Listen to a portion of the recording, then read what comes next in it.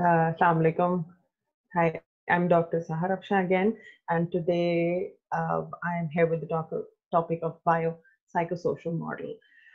Being a public health specialist, I think I can explain the aspects of this model and why is it important in the medical student's life or health professional's life. By first start, what do we mean by biosocial model? Some introduction about it. It's an interdisciplinary model that looks at the relationship between biology, psychology, and social environmental factors. That how health, in terms if you talk about health, mentality, and environment are interlinked for the prognosis of a disease or the outcome of a problem related to health. It is specifically, it was designed by George L. Engel in 1977, and it was considered as first of its kind to employ this type of multi-phase thinking. Now, is biosocial model important to know, and why did it become so famous? Now, let me introduce you to the idea that medicine, especially from our perspectives as medical students, if I talk from your point of view, we have a very limited approach of medicine. That is, the idea is it's just therapeutic based, or it is just treatment oriented, or what we have to do is just give the pill in order to treat the patient. This is what medicine is for.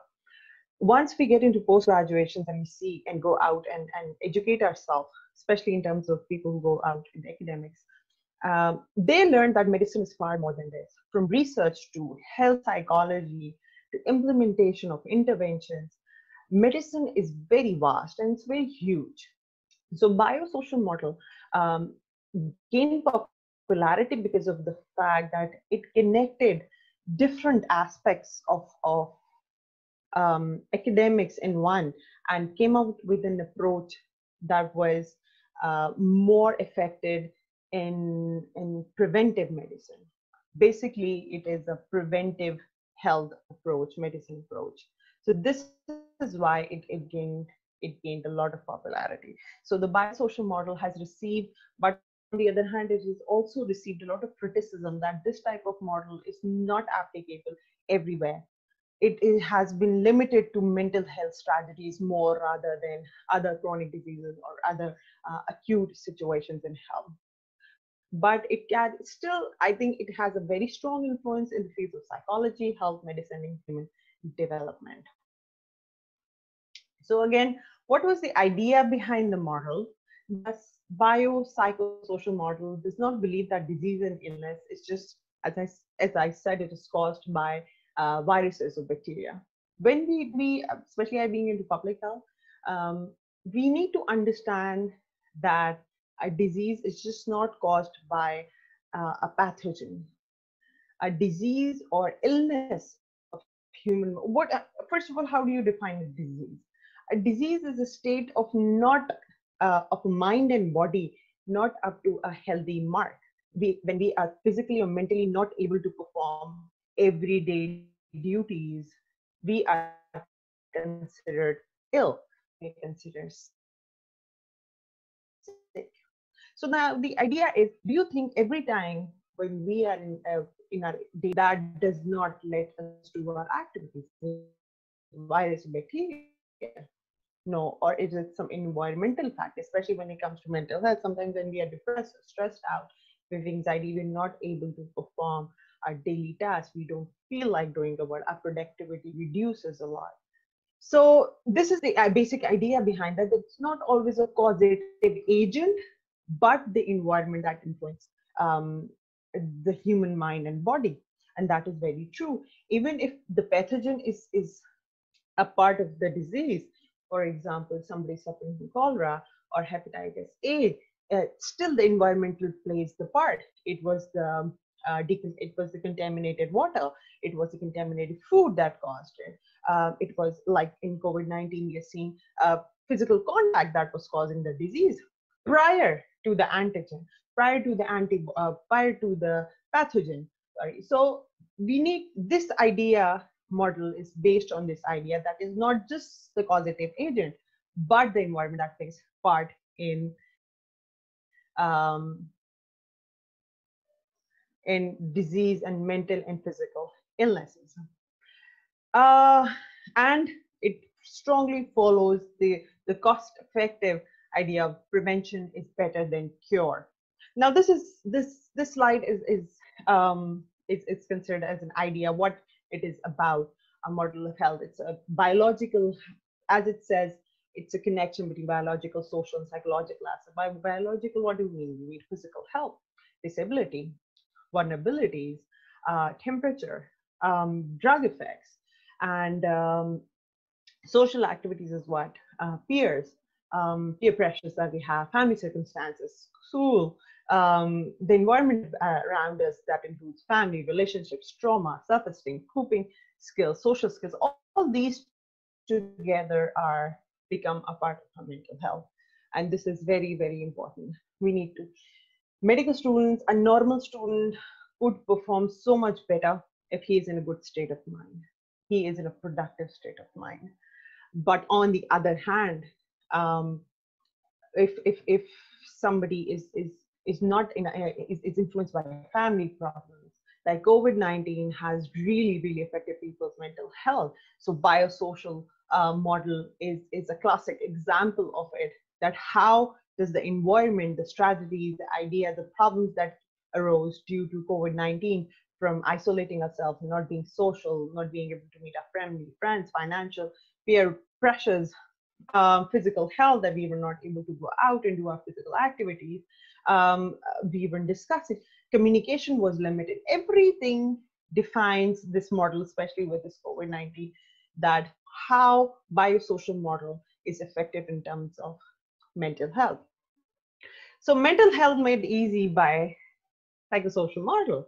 Psychosocial model advocates for good mental health and emotional health of a being in order to maintain a healthy lifestyle. Now, what is a healthy lifestyle when the mind and body are in the best of the shape? You feel good about it. You know that you can perform all the activities essential for life. Apart from that, you can smile, you can be happy, you can be productive, you could be helpful. This is all being in a good state of mind. And on the other hand, controlling our mental health as well as the effects of the society can have on us is in our own hands and success. That how we can prevent this environment and other psychological factors to affect our mental health and how to deal with it. This is what the idea was to handle.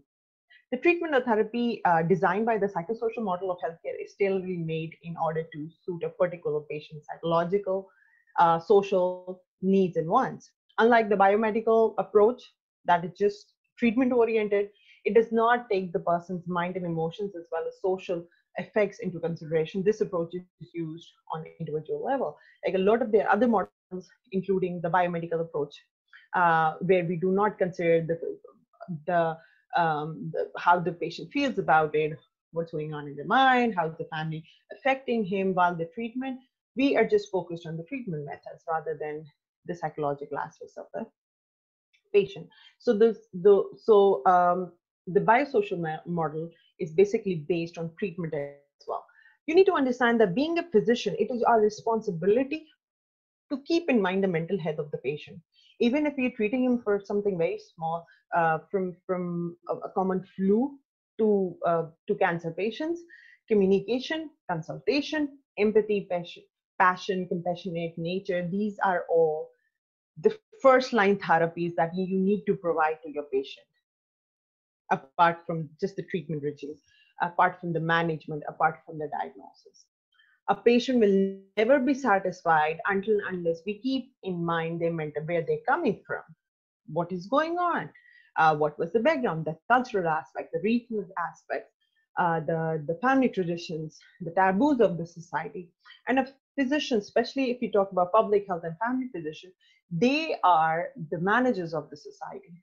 A family physician is very strongly related to the voice of the society. He knows what is going on. Suppose in certain cultures, the women are not allowed to speak. A family physician or the family doctor, he should know what is going on in his community. When it comes to treating those those female patients, he should be more empathetic, more understanding, and try to communicate more in order to open up about the problem. What caused the problem? What is aggravating the disease?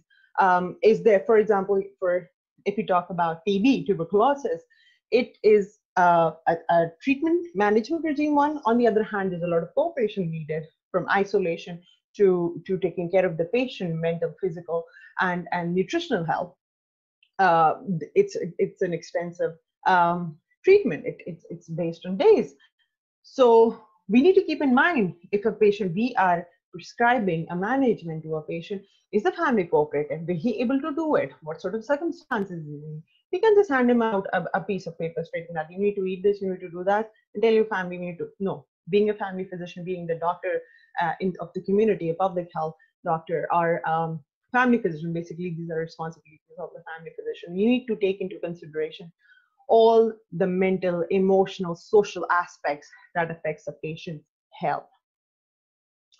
So again, this is an example that mental health biosocial model is very strongly related to mental health, and what are the reasons and how it psychological beliefs, emotions, resilience.